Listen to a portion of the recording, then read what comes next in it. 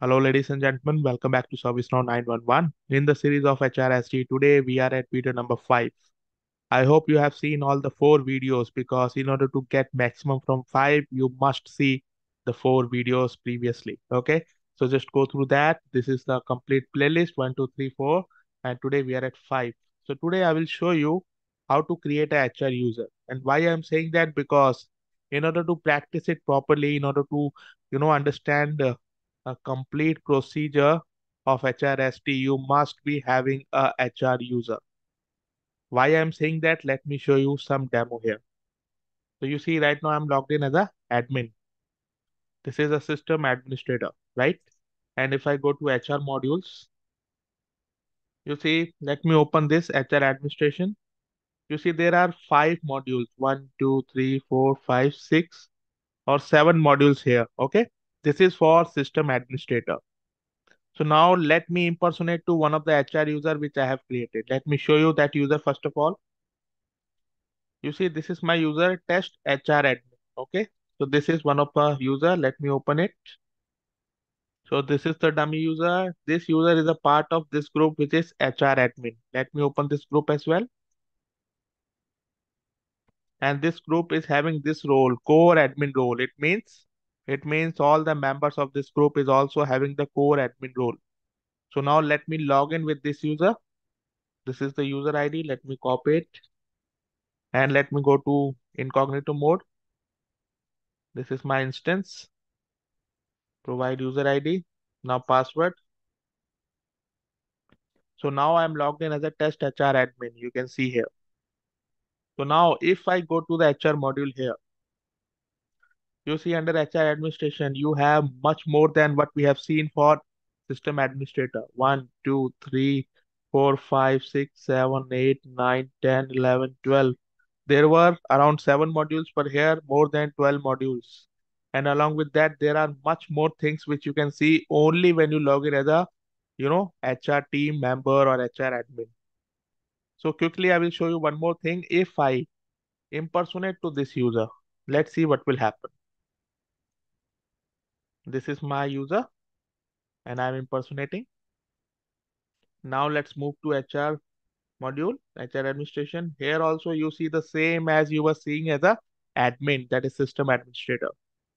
So what this signifies, in order to get complete look and feel of HR modules, you must or you try to log in with a HR role or with a HR admin user.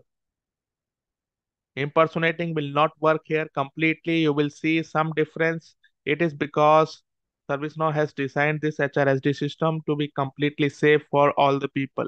Nobody can take extra advantage of their role like system administrator. He will not see the things which are related to security or which are, private for any employee.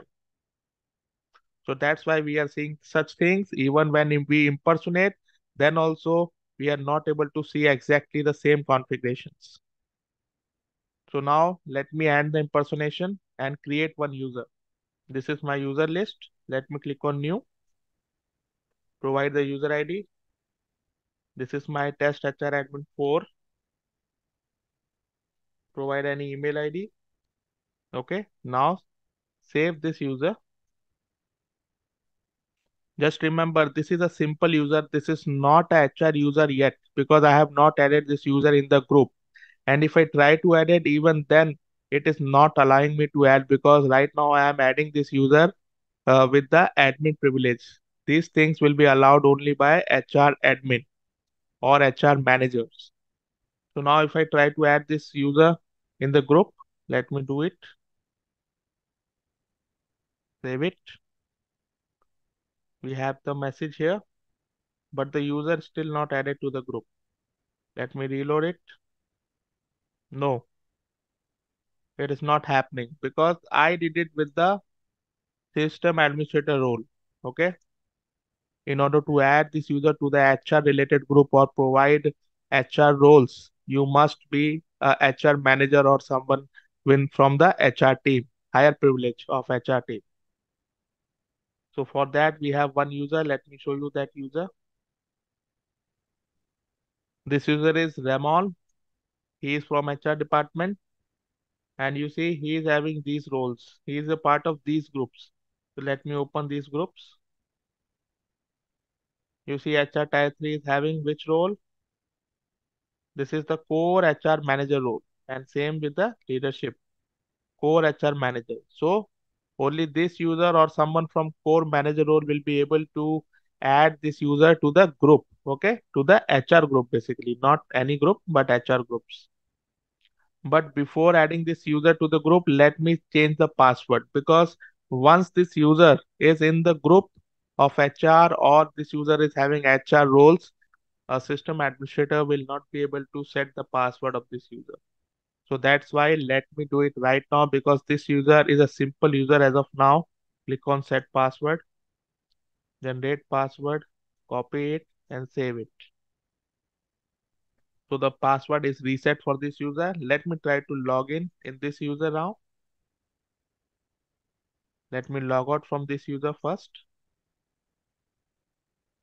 This is the password and this is the user ID, because it is password reset. So this is the current password. Provide some your password. Click on submit. So I'm able to log in into this user. Right now this user is what? This is a simple ESS user which is having very less access or no role, right? So now I will come here. Let us impersonate to Ramon.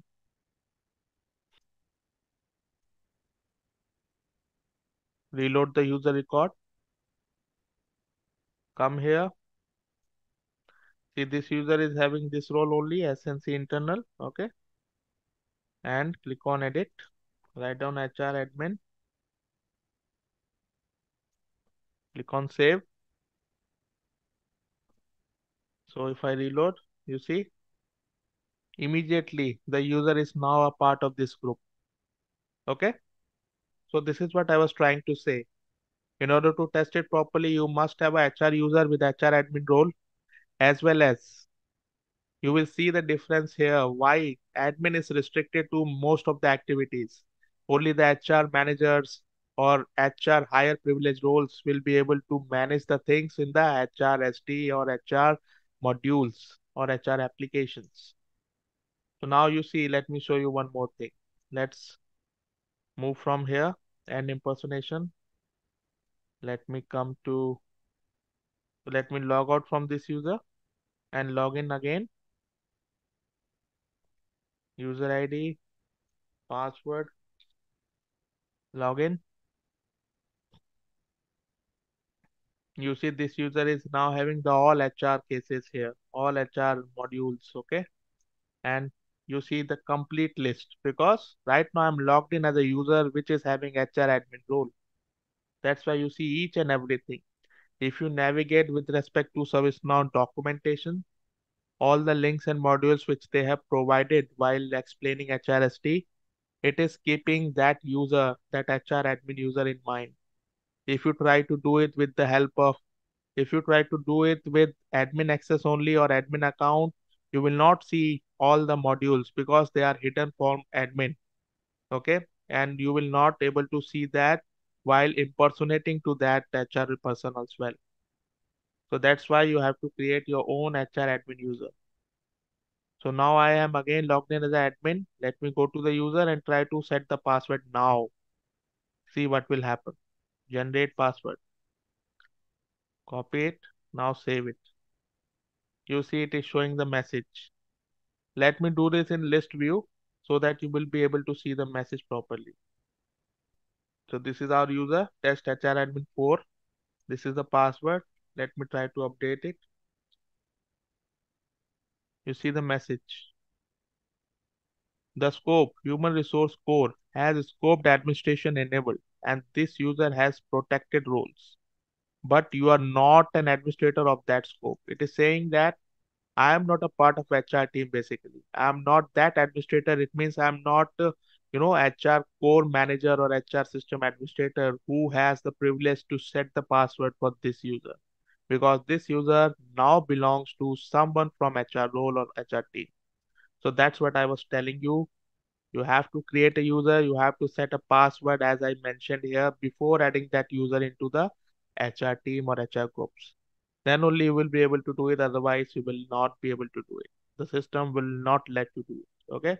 So I hope you understand what I was trying to say. Just go through each and every video and let me know what your questions. Thank you so much. Bye bye.